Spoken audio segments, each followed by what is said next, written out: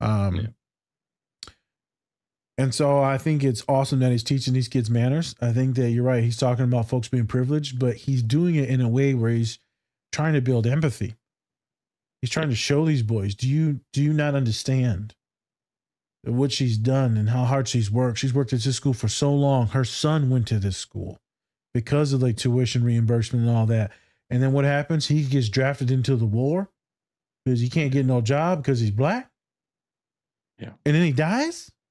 And you got some nerve to Yeah, say most of those kids anything. probably should have been drafted as well, but because they have parents who are Yep. rich and they're in school, they didn't have to. Correct. And so it's a little educational thing right there. And he lays it down and he stands up for his homie, his friend. And it was magnificent. The way he articulates himself, the way he verbally assaults people. It is the Hannibal Lecter of delicatessens. Delicatessens.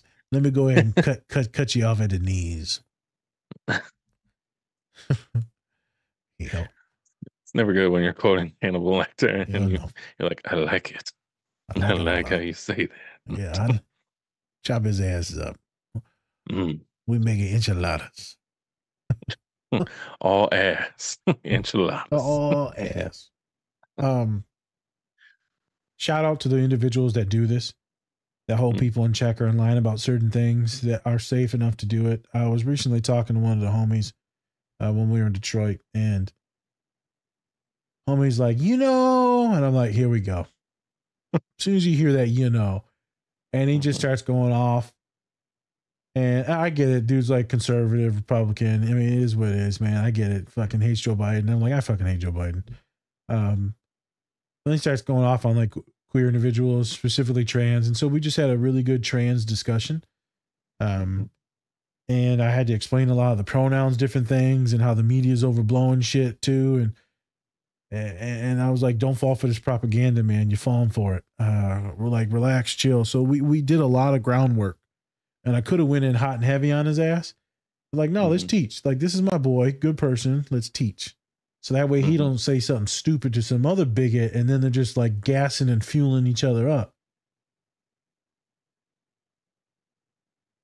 I think a lot of people will just go with things, but I felt it was going like a weird direction. If you're making some jokes but it's like harmless, but you're being sarcastic, I know a lot of people don't agree with that. But if you do, like, I'll let something slide.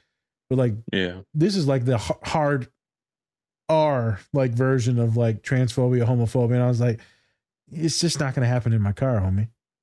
Mm. Um, and so I just enjoy people that have these conversations that are difficult Yeah. and check people on like different type of privileges.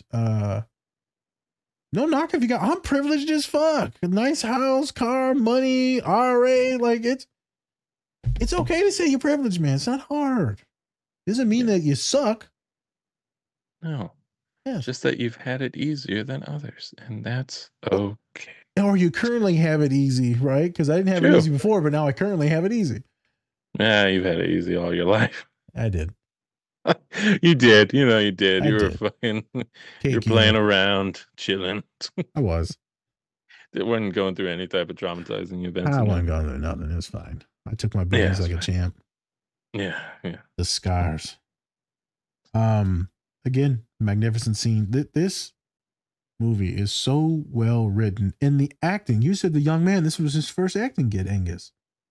Yeah, yeah. He has, like, other credits, but it's, like, nothing like feature length film. Yep. This is, like, his first big movie, and so, yeah, he was picked out of, one of 12 people in this school, to, actually play this character, and he won it, and you see why.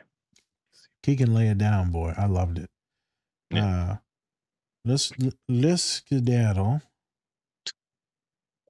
Let's skedaddle on over to scene three. okay.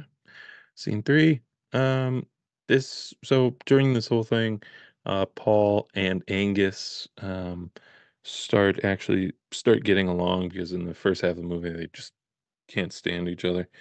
Um, but then they're slowly starting to actually get to like one another and things like that. And so takes it to a Paul takes Angus to a museum, and then we have this scene where it's just talking about how the past can sometimes actually replicate in the future and in the present. It's always there, and he's trying to teach him this moment. He's having a very philosophical moment with him, um, which I think we can all agree that the professors that really get us to think and relate it back to where we are now, it's probably some of the best professors out Yep. there. Um, like philosophy, even if you're teaching math, I think you can always be philosophical and teach in different ways instead of just, Practical. like you said, yeah, practical, and then also not just yelling or just being passive about your teaching. You can see the passion and that Paul really loves teaching. So, You see it? Uh, I wanted to do this scene yes. because it's funny. Because there's a way to go about things in life. You don't always have to be this bookworm. You don't always have to be the epitome of whiteness. Hmm. So some knucklehead the other day we added on the Instagram, and it was called the Uncensored Therapist or some shit like that. I don't know, stupid name. Yeah. But they're a magnificent individual, funny as shit. They just got done watching Blank Man. They said from now on, if you're ever going to suggest anything for new guests to watch, have them watch that. I said okay. I said Dr. All right. Funnies is awesome. They said yeah, y'all are hilarious too. And she said she was cracking up on the treadmill. And there's a way to go about teaching or pedagogy, being a professor. There's a way to do it and make it super relatable, man, where it's a conversation. You know, Mhm. my boys at the office, they be like, Nas, if anyone can get through to the kids, it's gonna be you. Mhm. Because, and he was being real careful because I'm like, yeah, what you about to say, motherfucker? You about to say I'm ignorant, ain't you? Mm-hmm. He's like, you got a way at talking to people and getting all the information and therapizing them, but in this very casual like dialogue where you're just hanging out. It's you just hanging out with a kid, and then all of a sudden they get therapy. I'm like, yeah, watch out for the funny guy. Motherfucker will get you. You know, that funny motherfucker will get you, boy. I tell you. Um, I get your guard down. We have a conversation, but I'm like, dude, when I'm in there, I am like grilling people with questions. Like it's Mhm. fucking Tommy gun questions. Yes, and there is not a lot of accuracy too. It's straight up Tommy gun. You're just fucking spraying. If you were a letter, what letter would you be? Kid's like, what? What, a Q. Seven. 7 Uh, apostrophe. yeah. Um, and this is what's funny because he walks there in the museum and he said, hey man, what's that right there? The kid looks at it. He said, it's two people having sex. We'll go ahead and pause the podcast real quick. Here we go. Dad, Uh-oh. it's okay to talk about sex because we all have it. We all want it. We all have it, huh? Well, I ain't having it, but That's I want to. I'm trying. I never like having it. Hello, Bessie. How you doing? Oh my God. Put that thing down, man. Put it down. You feeling good today? So, how funny is that, right? He breaks the issues with this kid Yeah. just by bringing up some humor, man. And next thing you know, now the kid's like willing to listen. Yeah. Like, soon as I swear in the room, because you feel out the vibe real quick, but as soon as you swear, you just see them breathe, like their shoulders drop. And they're like, oh, I can fuck with Nas. Everyone comes Mhm. in there really tense. I promise you, dude. Soon as I swear, everyone's chill. I'm like, okay, now we can do the real work. And so his way of going about teaching is magnificent. So now let's get to the meat of what he said.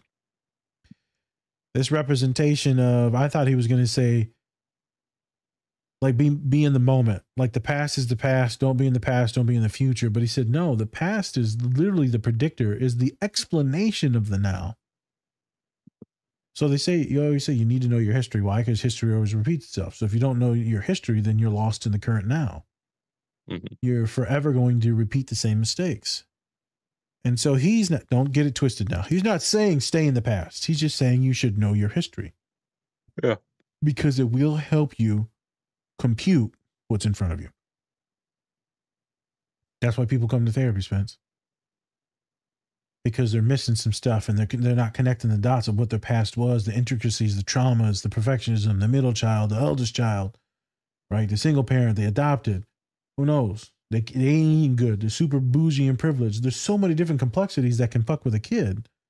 And then they Mhm. come to my office and I'm like, oh, there it is. And the kid's like, what? This Chicana said the other day, it was beginning of the semester, I said, man, my last therapist sucked. I said, hey, well, why? I didn't realize until I met you. I said, what happened? She said, the way you psychoanalyzed me was the craziest shit. And I've been through a decent amount of therapy. I said, okay. Okay. Um, sometimes I just throw some shit at the wall and then kind of see what happens when I'm psychoanalyzing and trying to break stuff down. But I'm usually pretty right. And if I'm not Mhm. right, then I allow them to correct me. Um, okay, now another pivot, and then we'll get to the next scene. The way he does his teaching in this moment, not maybe the other moments, but in this moment, it's very much a cultural thing when it comes to black and brown therapist individuals. It's through stories. Mhm. People love stories. Motherfuckers weren't able to read back in the day, or were forced not to read back in the day, not to get educated in old times, slavery times. And so you see this illiteracy that's been held against a lot of folks, and stories were the way that we taught and the way our cultures were passed down from generation to generation.